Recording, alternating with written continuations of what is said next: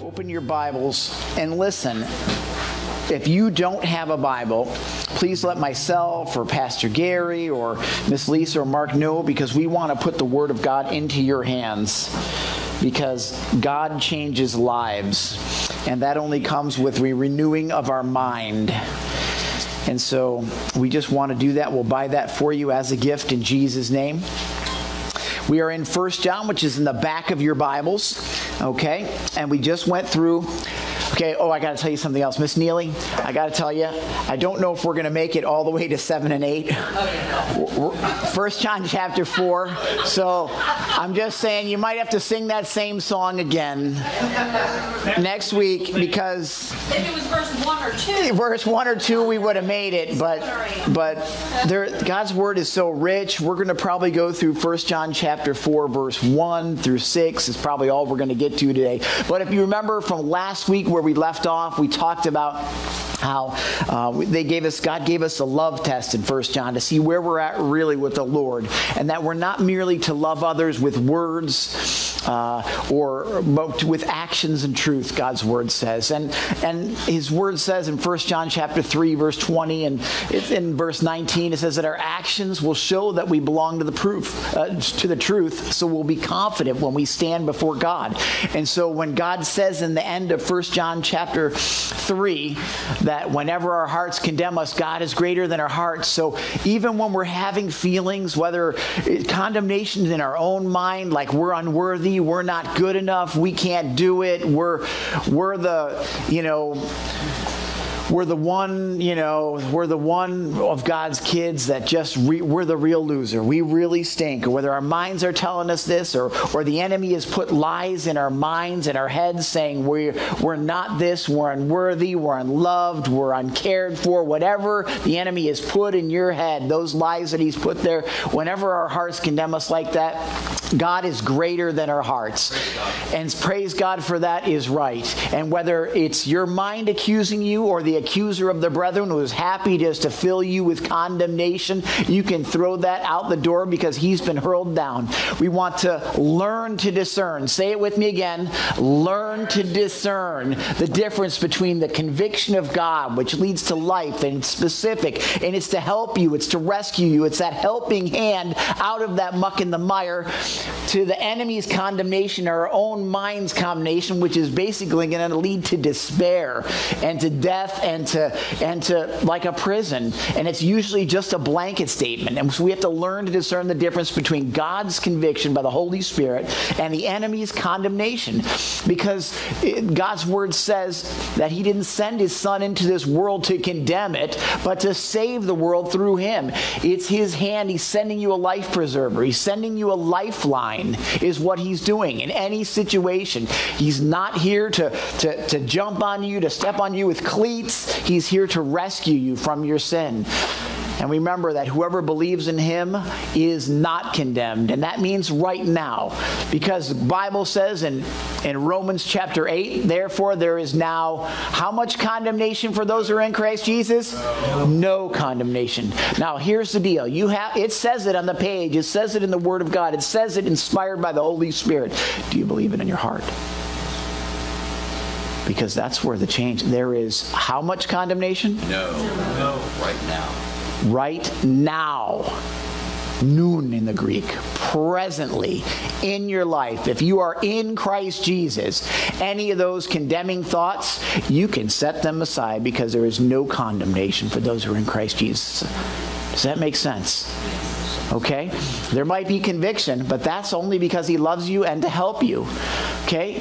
And even if we feel guilty, 1 John 3:20 said, God is greater than our feelings, because He knows everything. And because of the blood of Jesus Christ, and some people got freaked out by this, but when you think of it, the blood of Jesus Christ cleanses us from all sin. Because of that, we can have confidence before the Lord. We can go boldly before the throne. And through faith in Him, we can approach Him with confidence. And we can ask whatever we want according to His will. This is not to get what you want done on earth. This is to get His will done on earth. Okay? According to His will, it says He hears us. And whatever we ask, it shall be done for us. Because our desires, when we're lining up our will with His will, we'll be thinking about, God, what do you want here? And whatever his will is, will be done. We talked about doing what we do to please the Lord, and that the real work of God is simply this. The real work is to believe in the one whom God has sent, and that's Jesus Christ. That's the real work. We talked about the love of God and how because God is love, the love of God should just take root in us and grow and push out all that hatred, all that whatever, all that junk, all that despair, all that bitterness, all that anger. And by the power of the Holy Spirit, Lord Jesus, fill us with your love. Help your love to grow in me, in us, so that it just takes up every fiber of our body. That everything we do is in love, even if it's the difficult stuff. Because God is love. And we ended with the fruit of the Holy Spirit being in us, being saved. If we have been born again by the Holy Spirit of God, these things are going to grow. Just like you would see an apple on an apple tree, you're going to see the love of God in your life. You're going to see the joy of God in hard situations, the peace of God. You get it, the kindness of God, the goodness, the faithfulness, the gentleness, and the self-control. People don't like to talk about that, but that's part of the fruit of the Holy Spirit. Okay? So, when we finish 1 John, this is basically when we look back, when our conscience is accusing us, we look back and we say, okay, why is that? Is it of me? Do I have an overactive conscience? Or is it possibly the enemy that's condemning me? Or is it the Holy Spirit that's convicting me? So whenever our heart accuses us or whatever, we have to look back and we have to pray and ask the Lord, why is that happening? If it's something that's of the Lord, then we need to change it. If it's something of the enemy, we need to reject it. We also need to look ahead. When our heart affirms us, we need to look around when our heart affirms us. And see why. And when our heart's going, when the Holy Spirit's crying, or our heart's going, yeah, you did the right thing, it's going to line up with God's word. And so you want to say, oh yes, that does please the Lord. That is what we want to do. So when our heart affirms us, we want to pray and say, God, why is that? And see why that is, so we can continue to do that. And then finally, we need to look within. When the Holy Spirit assures us, okay, we need to look in because it's Christ in us, the hope of glory, and we need to look up realizing that it's only because of God. We're being assured because of the Holy Spirit, his goodness, his grace, his truth, his mercy within us, and we need to praise him and thank him because you know what? We're a child of God, of all the people. Like, okay, maybe I can see you being a child of God or you being a child of God, but I'm thinking he chose me. What a knucklehead. What a wretch. You know what I'm saying? Yeah. He saved a wretch like me. They should make that into a song. Yeah. So now we're going to read together 1 John chapter 4 verses 1 through 6, and we go through the Word of God here chapter by chapter, verse by verse, because I'm being I don't know if I'm beating a dead horse or if this is just in my head, but it scares me. It scares me that it's almost like I love cheery people and I love cheery churches. That's great. We should have the joy of the Lord. But you know what? This isn't a cheer session. I'm not up here to go rah rah sis boom ba follow Jesus ha ha ha. Do you know what I mean? That's nice for the minute, but that's not going to last. We need something more substantial. We need roots to go down deep in the Word of God. We don't need a cheer session. I mean, that's good. I'm happy. I want you to be encouraged coming here. Don't get me wrong, okay? Every one of you. But you know what? Sometimes I need you to be convicted because that's what God wants to do. Sometimes we need the surgery. Sometimes he wants to empower us, strengthen us. Sometimes he wants to challenge us, stretch us. Whatever it is, it's according to God's Word. That means we have to talk about the tough things as well as we need to talk about the things that are, just nice and happy and encouraging. Okay, does that make sense? Okay, and I already see a hand up. And so I don't know where my mic is. There we go. So we do allow questions or comments. Nehemiah, thank you. Would you go bring that to Mr. Mark? He has a quick comment.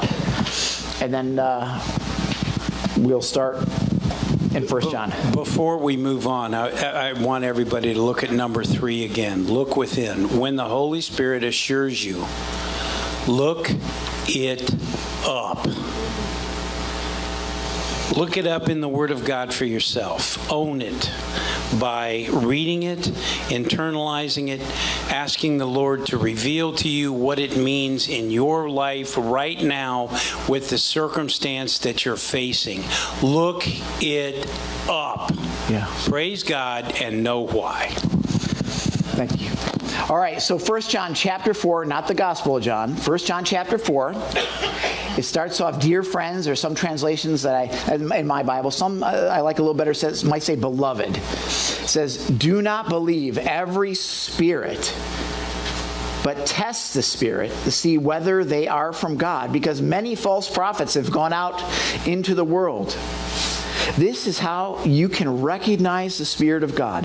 Every spirit that confesses or acknowledges that Jesus Christ has come in the flesh is from God, but every spirit that does not acknowledge Jesus is not from God. This is the spirit of Antichrist, this is the spirit of Antichrist. I just lost my place. Which you have heard is coming, and even now is already in the world. Verse 4 continues on. You, dear children, are from God and have overcome them, because the one who is in you is greater than the one who is in the world.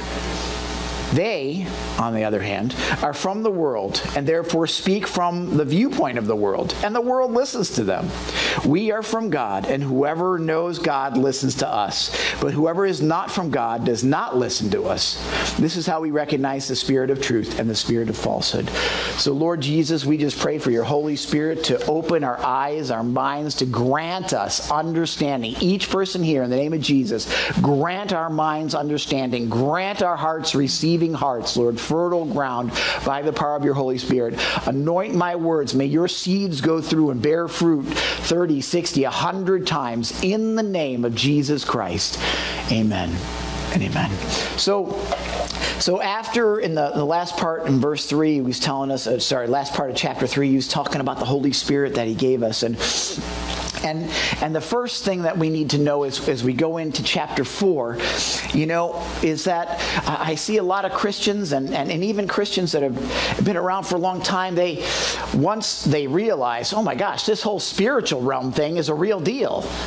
This whole supernatural, this is real. Yeah. It's not just words on a page. It's not just, we come here, we sing songs, I preach from this book here, and we all go home and live the way we want. When we understand that there's a life-changing power that comes from knowing Jesus, from following him, then things change. My mind changes, my heart changes, my actions change. But we also have to understand that there's demonic forces in the background, okay? So we don't want to open ourselves up to every spiritual thing. Well, I'm very spiritual, Pastor. Well, that could mean a lot of things. That means you look at the horoscope, you read tarot cards, you consult, it could mean a zillion things is what spiritual means. So when he's talking about the Holy Spirit, okay, we have to understand that there's a godly spirit, there's a Holy Spirit, there's also demonic spirits, and there's our fleshly spirit, okay? So God is like saying, as we look at this verse, we're going to need to test that. The Bible says this in Ephesians 6:12, okay? It says this, for we are not fighting, and that word in Greek is paule, and that literally means struggling. It means wrestling, like have you ever seen Greco-Roman wrestling? The two guys, and they're like fighting, it means one-on-one. We are not wrestling, paule, against flesh and blood enemies, but against evil rulers and authorities of the unseen world, against mighty powers in this dark world, and against evil spirits in heavenly places. So there are, I don't even know how to say this right, spiritual pushes and nudges that are moving people and things in different directions. God is leading us in one way, but the enemy is trying to push us and drive us away from God. Does that make sense? Okay. So when I read some verses, in the Bible. There are some that are super duper encouraging and they're easy. And I like those. Then there's some that kind of are like a little more difficult. Do you know what I'm saying? Like when we dig into the Word of God, okay, I shouldn't say everybody, that's not true. A lot of folks and a lot of churches stay right here on the surface. Right now, this is like Christianity, and Christianity is miles wide, but about a half an inch deep. It scares me. There's no depth. Like they don't. A lot of us don't. We don't even know what we don't know yet. A lot of Christians have followed the Lord gone to church for a long time. They've never even read the New Testament one time for themselves, let alone the whole Bible. Okay, and I'm not saying that to condemn you, so don't take it. But if the Holy Spirit is convicting you, saying, gosh, that's me. Do you know what? We'll give you a devotional here. I've got a couple of them right here every week. You know what? Come grab it. Easy to understand language. The New Century Version is easy to understand. You'll have it read in a year.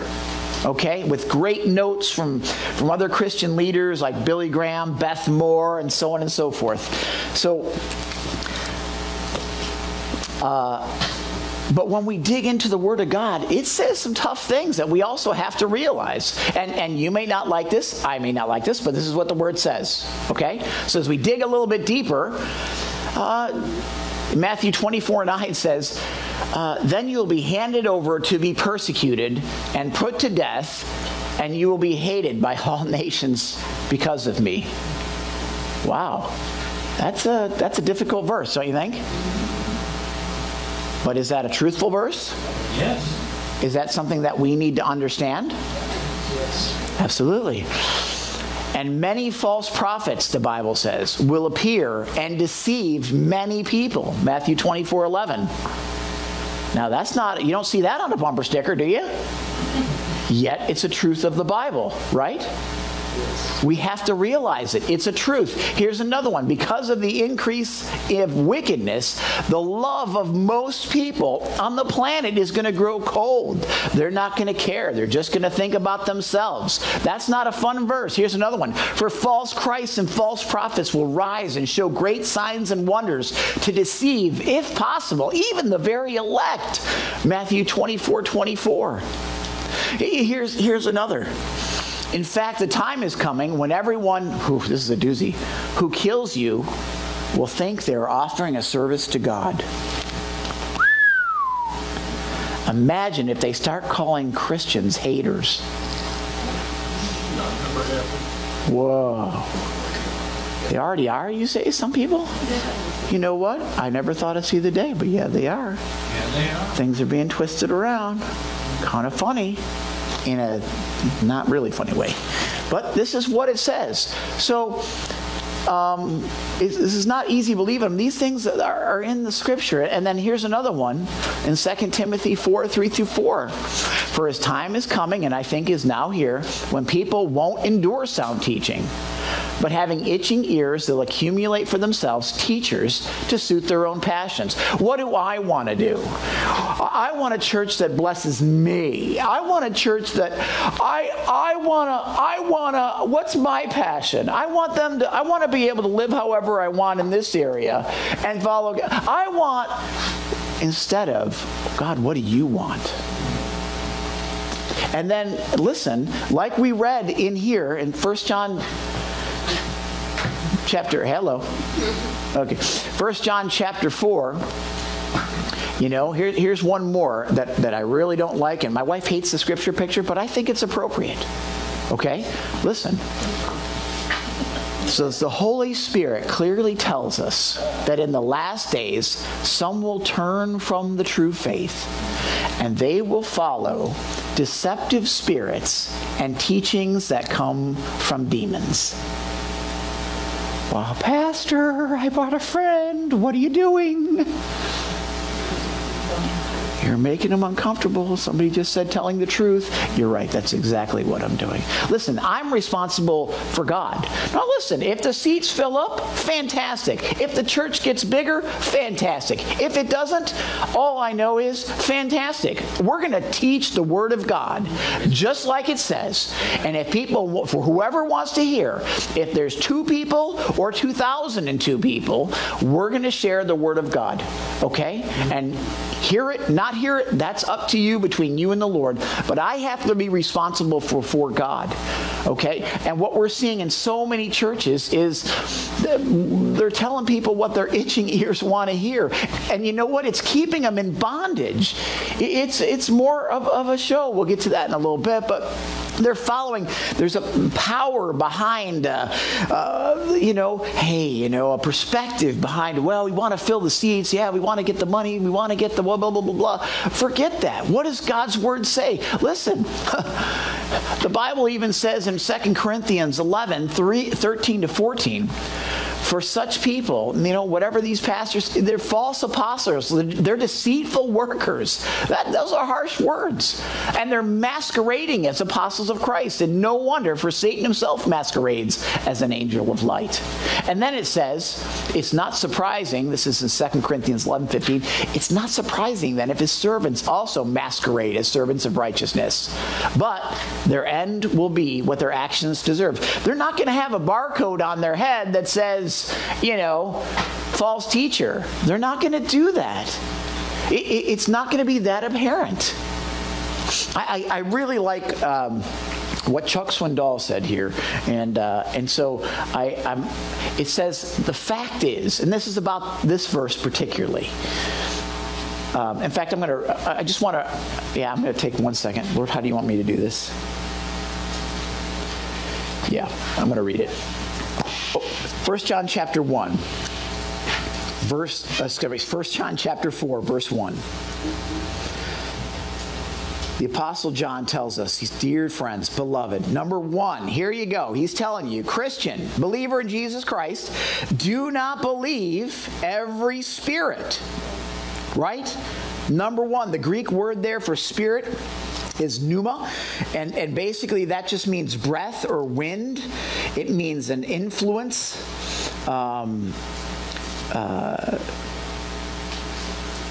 It means an influence. So there's an influence, whether it's a godly influence by the Holy Spirit, or a fleshly influence where it's carnal, where I want people to praise me, or if it's a demonic influence, there's something influencing us. And it's the most important thing. Because out of the overflow of the heart, the mouth speaks. And Chuck said this. He said, the fact is that every human teacher, whether true or false in their teachings, is motivated and empowered by something that is often hidden behind the scenes. And that's that spirit that we're talking about, that pneuma, all right? He says this. He says, this may be a spirit of wickedness, falsehood, self-interest, and carnality, or a spirit of righteousness, truth, love, holiness. He goes on to say, ultimately, we know that teachers blown about by the winds of error are under the influence of satanic deception, whether they know it or not. And teachers driven by winds of truth are empowered by the Holy Spirit. Listen, folks, it matters who you listen to. It matters what. Don't just go on YouTube and listen to anything or anybody. That is so dumb. I'll just listen to this guy. We have to be making sure that who we're listening to, what we're listening to, has the right motivations, right? Or they're going to lead you off course. Whether it's me or someone else. Does that make sense? The heart has to be right before the Lord, right? He wants pure hands, clean hands, and a pure heart, right? Okay, so we have to be that same way. So it says, dear friends, don't believe every spirit. Don't believe, and in this particular context, I would say, every human pastor or preacher or teacher that's out there. He says, but instead, number 2, don't believe every spirit. Number 2, he says, test the spirits to see whether these prophets have, because many false prophets have gone into word. So the second thing is to test. And this is another interesting word. my kids went to, two of my kids anyway, Elijah and Nehemiah, went to a forging class. You guys ever watch, what's it called? Forged in Fire. Yeah. You guys, I don't know if you ever watched that show. Yeah. It's on Netflix. Anyway, you should. It's really good. Anyway, what they do is they take metal and they put it in, fire, and they hammer it out right, and then you put it in oil or water, and they hammer it some more, they heat it up, they twist it, they grind it, whatever, to make knives or whatever. And that word test, when it says in our Bibles in 1 John chapter 4 verse 1, test the Spirit, the word that it uses right here, dokimazo, okay, it means to approve, to discern. It means to examine. It means to prove, to test, to scrutinize, which I guess just means like to look closely, to see whether something is genuine or not, like as in metals. Like you could work with those metals, and you might work, and as you're putting it in the fire, and you're examining it, and you're grinding it, and you're hammering, you might realize there's a lot of impurities. And you know what? It's not going to work, and you have to throw it away. You might realize that as it's being tested in the fire, and it's being on that anvil, that you know what? It's not the real. There's stress fractures, and you know what? If you actually use it, if you remember in those cut tests, right? It'll break. It's not real. So it has to be tested. So God is telling not just for pastors to do that. He's telling you to do that. He's telling me to do that. He's telling us to do that. He's like, you need to test and approve what's good. It's important. You need to recognize what's genuine, okay? And so when he's saying test the spirits, that's what he's talking about. It's the same word, that same word, dokimazo, test, is when we say in 2 Corinthians 13:5, when God says to us, examine yourselves to see if you're in the faith. He says test yourself, and that's the same word. Examine, scrutinize. Listen, this isn't something, you don't want me just chewing up food for you, and then you go home and the rest of the week you don't crack your Bible. You don't listen to any good teaching. If you want to listen to good teaching, can I tell you, I've got multiple teachers that I know are solid. Not perfect, but solid. And I will put them into your hands. You can listen to any book of the Bible, any chapter of the Bible, any verse, anytime. You can listen to us online. But the bottom line is, I know others. We're not the only, pastor in town that's got the corner on the truth. But it's important who you listen to, okay? The Bible says this in 1 Thessalonians 5:21. He says, Christians, test all things. Don't just accept it. Test all things and then hold fast to what's good. It's so important for us to do that. I look at what people look for in leaders and pastors today, and to be honest, they usually want somebody who's, I won't use the word charismatic because that might have the wrong word, a dynamic speaker. They might, somebody who's got dressed to the nines. You know what I'm saying? Like the suit, has got the nice suit, or maybe eloquent speech, which obviously you don't have here. Or the degrees behind their name. Yes, you can call me Dr. Pastor Shedelbower. Don't call me PD, Pastor D. You need to call me Doctor. Those things are really ultimately unimportant. God always, man looks at the outside, and you know what? People are impressed with that. They are. But man looks at the outside. Mankind, I mean.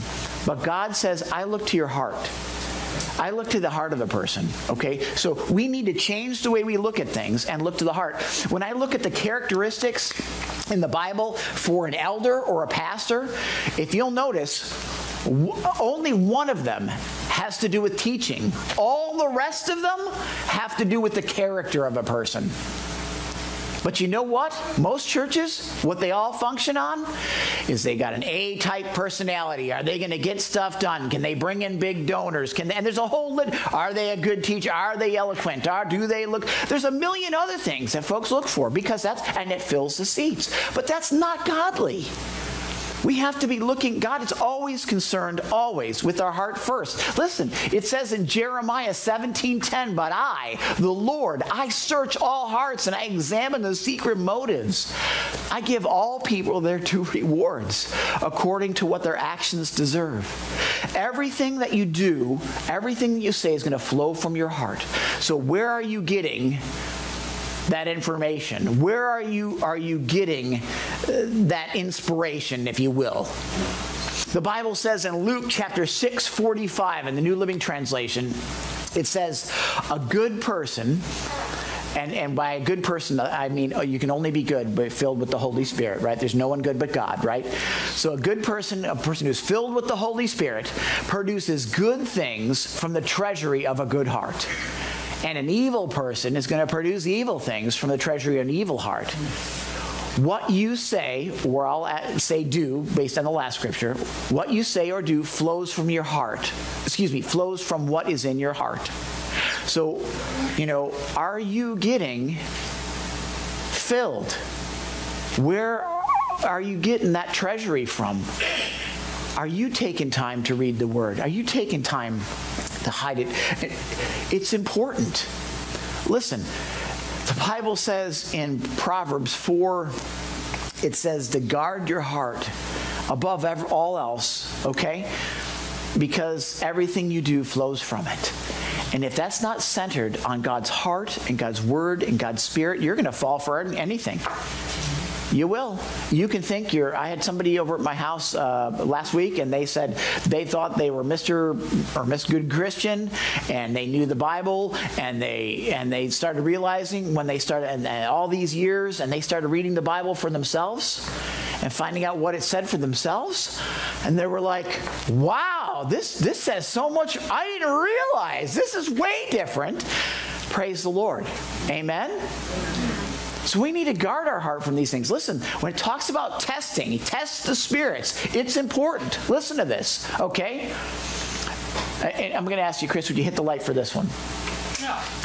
Because I want this picture embedded into your brain, okay? I use these scripture pictures because, to me, when the Lord gives me this, it's a good representation, okay? The Bible says, do not conform to the pattern of this world. In other words, all the world, most of the church, they're all going to go one direction. That's a broad road. Everybody's going to be following it. Do not conform to the pattern, the mold of this world, but be transformed by the what? Of your mind. And you notice that those dark tentacles are trying to grab her. Did you notice that? You notice it's all dark on this side? You notice it's all bright over here? And what is she reaching for? It's a light source. It is a light source. It's more than that even. It'll be a lamp unto your feet and a light into your path every step you take. She's reaching for it. But everybody focuses on this. But can I tell you, there's another part to this verse. Listen to me. Then, it says, then you will be able to what? Test, approve. Then you'll be able to test and approve what God's will is, his good and pleasing will. Listen, if you're not renewing your mind with God's word, you're not going to be able to test. First, you have to get this in your head and in your heart. Then you will be able to test and approve. Does that make sense? If you're not doing that, you're going to be blown around by every wind of doctrine. You're not going to know the difference. And that's what I'm seeing in so many Christians. I feel like, somebody listen to me. Somebody listen to me. This is important. Don't conform to the pattern of this world, but be transformed by the renewing of your mind. Then, and only then, will you be able to test and approve what God's will is.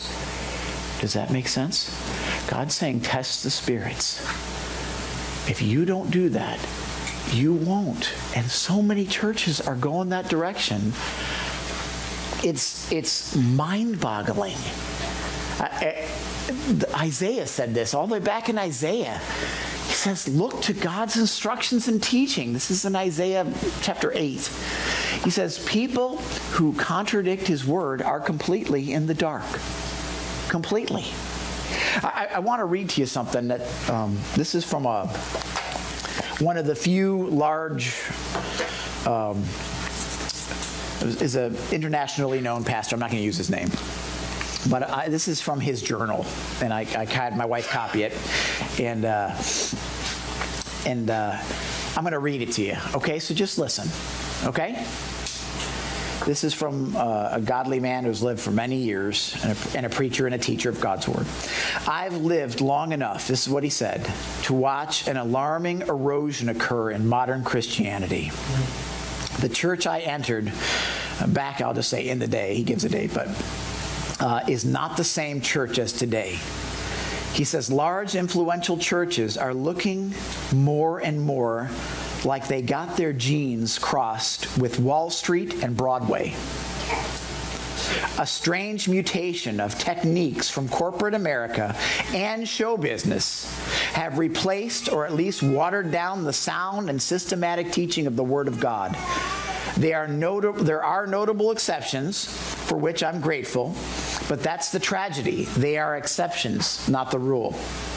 He said instead of offering meat, with solid meat of God's Word is what he means, based on sound doctrines, our houses of worship have turned into the baby food of the world of entertainment.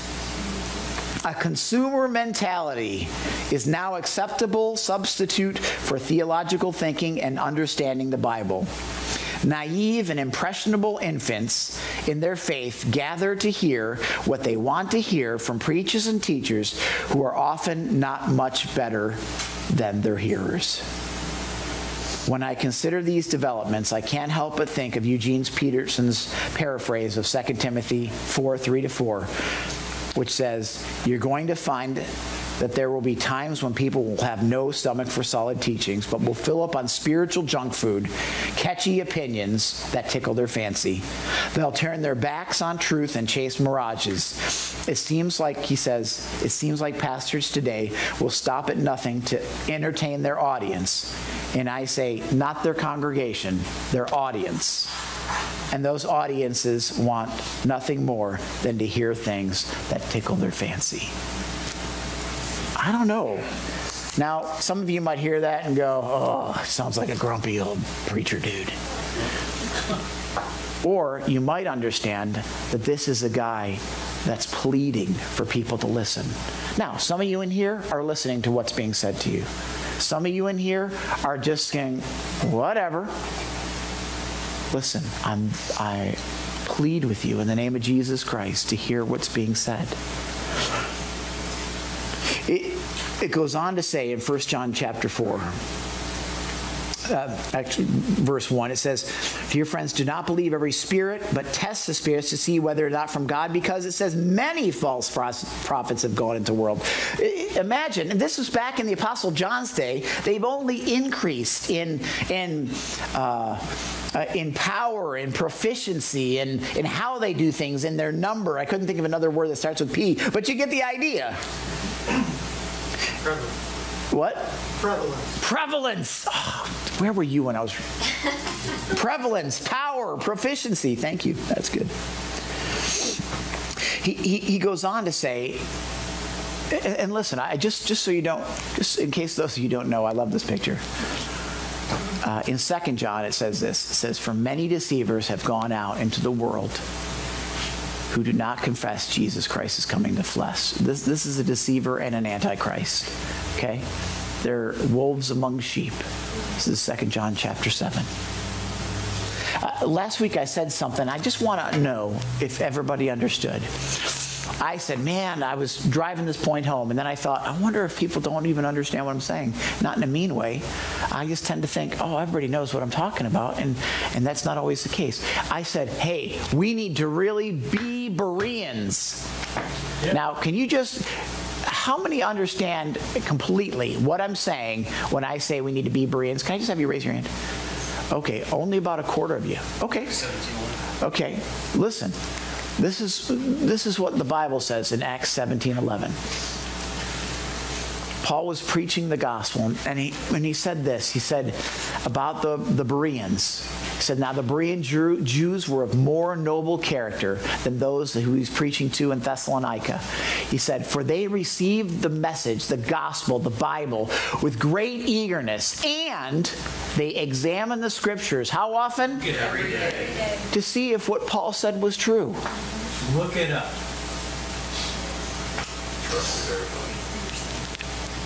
You know, listen, I have some people say some wonderful things about the teaching here, and I'm so thankful that you do. It's really encouraging. But you know what? Don't believe me. Go back, examine to see what I'm saying is true.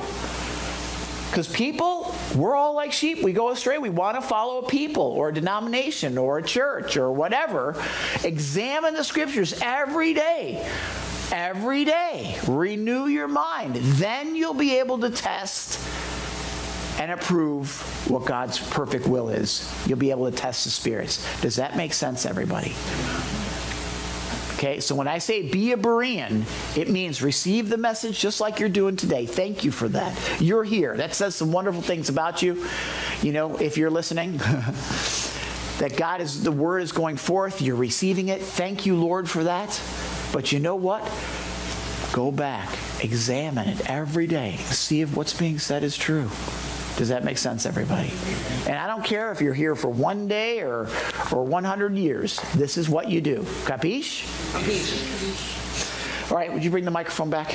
And so we're cruising right along. Thank you so much. Verse 2. How long have I been teaching? We're in verse 1? 43 minutes. How long? 43 minutes. Make it quick, Mark. I got to speed. I got to put the pedal to the metal. Okay, well, I want to back up. When you last year were in the middle of it looked like it was a 1-year test. Health issues, life-threatening stuff. Yes, sir. It was not easy. It was not pleasant. And you know what? I've been through a lot of tests and trials myself, and they're not. But how did you get through and not give up? How long do you have? As long as it takes, because we're all there.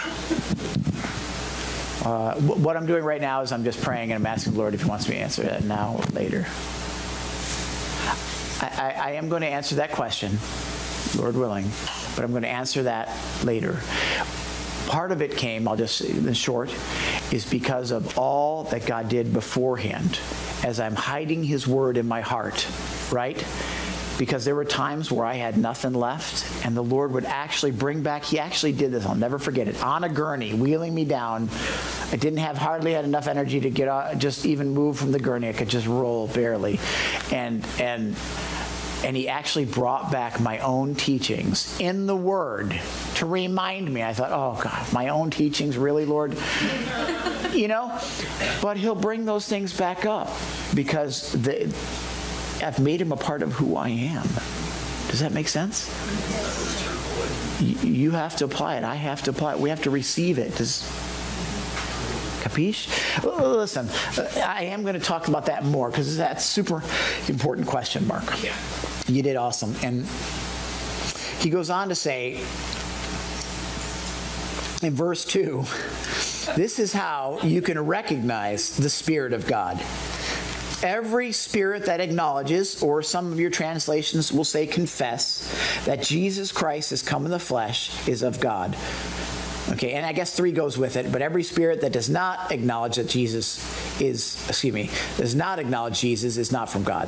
This is the spirit of Antichrist, which you have heard is coming, and even now is already here. Okay, so that word, you see it says every spirit that acknowledges or confesses that Jesus Christ came in the flesh. Well, that word, whether it says acknowledge or confess, I don't know if I can say this right. The word in Greek is homologeo, and it basically means to agree with. It means to declare openly. It means to promise. It means to profess worship of. So when it says, like I read that, oh, everybody who acknowledges that Jesus Christ came, oh, yeah, Jesus Christ came, we're good. Yeah, he's my homeboy. Peace out, Jesus, right? That's good. Oh, I confess him, right? Confess with your mouth Jesus is Lord, and believe in your heart God raised him from the dead, I will be saved. Oh, okay, Jesus Lord, saved. No, the homologeo means like I'm promising myself. I'm openly declaring. It's like I'm worship. This is who I'm choosing to grab onto. So if anyone who confesses Jesus, it's not a what, it's a who. So he's like, anybody who denies this Jesus, and when I say Jesus, I mean the Word that became flesh and made his dwelling among us. It says we've seen his glory, the one and only glory of the Son who came from the Father, full of grace and truth. John 1:14. I mean everything. I mean the virgin birth. I mean the miracles, right? I mean the dying on the cross for our sins, the blood he shed, right? I mean the resurrection from the dead. I mean the whole shebang. All that the Bible says about Jesus. Does that make sense? Mm-hmm. Not something we pick and choose what we want. Does that make sense, everybody? Yes. Matthew 1:23 says this. It says, behold, the virgin shall be with child and shall bear a son, and he shall call his name Emmanuel, which means God with us. Okay? Now back in I'll talk about that in a minute. But a lot of people were like, Pastor, I believe in God, or my boyfriend believes in God, or, God bless America. I live in America, right? God, right? Isn't that good? Let me just be blunt. And if you brought somebody here, you're thinking, oh my goodness, what is he going to say now? Well, listen, here's what the Bible said in James. Okay, I don't know if I put the verse. I did. You can't see it up. It's up in the corner. I put it up there. James 2:19. It might be 17. I might have put the wrong verse. 2:19. Is it 2:19? Yeah. So, Mark, would you look that up? Make sure it's in 2:19 or 2:17. But anyway, it says, you believe there is one God, the Bible says? Good. Now, I'm going to translate this into the Darin Shedelbower paraphrase version, okay? Pastor D's paraphrase. You believe there's one God? Whoop-de-dang-do. Let's read what the rest of it says. Even the demons believe that and shudder. You believe there's one God? So do the demons. They even have to submit to him. Did you know that? Yeah. They know who he is. The problem is they don't willingly submit themselves to his leadership in their life. Does that make sense? Actually reject it. They actually reject it, like a lot of us do. So when we confess, when we profess the name Jesus Christ, we're taking the whole package. Okay? Listen, the Bible says, well, I just believe in the Father, The Bible says this. The Bible says, no one who denies the Son has the Father. Wow. Zoinkaramas. Whoever confesses the Son has the Father also. 1 John chapter 2, verse 23. That's pretty powerful, isn't it? I like what Dave Guzik, my friend Dave Guzik, said. He said about this verse. He said, today, some groups deny that Jesus is really God, such as the Jehovah's Witnesses, the Mormons, Muslims, and the list goes on and on and on. So the cults, other religions. But way back in the Jews, it goes on. But way back in John's day, in his time, the time closest to the actual life and ministry of Jesus on this earth, people didn't have a hard time believing Jesus was God. They had a hard time believing that he was a real man. They believed he was almost like a phantom or a ghost because he was too holy. He wouldn't have actually lowered himself to come down and talk to us and walk with us and teach us and to become one of us. But he did do exactly that because he loves us. Anyway, he says, the false teaching says Jesus was truly God, which is correct, but really only a make-believe man. And that's what they believed back in that day. It goes on to say in verse 4, and I'm speeding it up for time's sake, he says, Listen, you dear children, you though, in contrast to them, you dear children are from God and have overcome them. Look at that, verse 4. You better underline, highlight. I shouldn't say you better, it sounds threatening. You should highlight, underline. You dear children are from God and have overcome them. All those false prophets, false spirits, false deceivers, because the one who is in you is greater than the one who is in the world. Now listen, I've done some diving. Does anybody have any divers here? When I say, I mean scuba divers. Okay, well, only like 3 of us, 4. Okay, so basically, I've dove different places, and one time I trench dive. It was the scariest thing I've ever done in Cozumel. It was a cliff. It was like 1,000 feet down. It was just one of the scariest moments of my life. My BC, my little gauge that tells me how deep I am broke. And it was so I didn't know where I was alone. The current took me over this trench, and it was 1,000 or 1,500 feet, and it was nothing but darkness above. And Cozumel, you can see for a long time, and nothing but darkness below. And my thing in my regulator, whatever, it was broke. I was so scared, I wanted to shoot to the surface, but if you do that, you know what? You could die. You could get the bends, right? For those of you who know what that is, air bubbles, because there's different pressures, right? Well, that's nothing compared to the Marianas Trench. Has anybody ever heard of that? Okay, that's a place off the coast of Japan and the Philippines. It's basically the deepest place on the planet. Okay, it actually goes down. You know how I said that trench was like 1,500? It goes down at the deepest spot at Challenger Deep. This is the trench right here. Okay, it goes down 36,000 feet, 7 miles down. Okay, 7 miles down. It just hypothetically, if you put Mount Everest at the bottom there, okay, at that trench, it's 43 miles wide and 1,500 miles or something like that, I haven't written down, long. If you put Mount Everest down there, it would still be a mile or 2 below the ocean. That's how deep it goes, okay? Okay, Pastor, why are you telling me all this? Wait, just work with me here.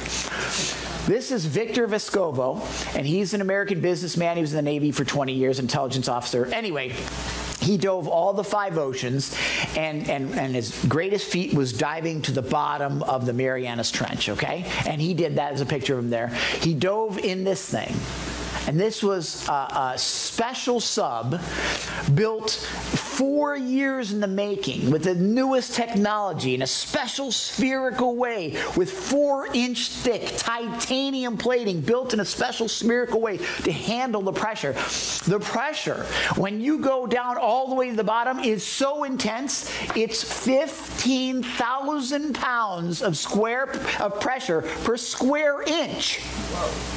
Okay? Do you understand what I'm saying? 15,000 for every inch. That's the pressure that it's under. Is that incredible? Now, you know what else is under there? In this specially built thing? This thing. I don't know if you can see the sheen of it. This is a little delicate fish. I could take my little finger and I could push right through it. I don't know if you can see it, really. Now this delicate creature, it's called a snailfish, and it swims happily at the bottom of Marianas Trench. Okay, under all that pressure. Pastor, where are you going with this? What's the point I'm trying to make is, and this goes back to your question, Mark. You said, how do I handle all those things? And this is, I guess, is what I'm trying to say. Somehow, I read up on this fish. Don't ask me why. I just did. I still can't explain it. But the bottom line is, I read multiple articles. Somehow, the internal workings, the DNA of this fish has been changed so that the fatties of this, the that, the blah, blah, blah, it's been changed so that internally, the pressure inside of it, right, can withstand.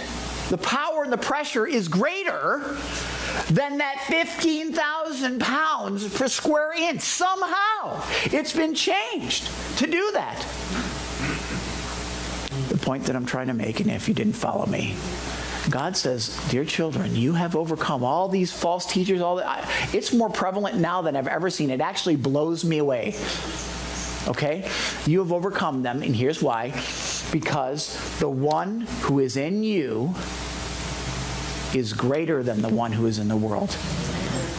What I'm saying to you, and what Mark, in answer to your question, is because I have the Holy Spirit living inside of me, it doesn't matter what pressure is on me, okay?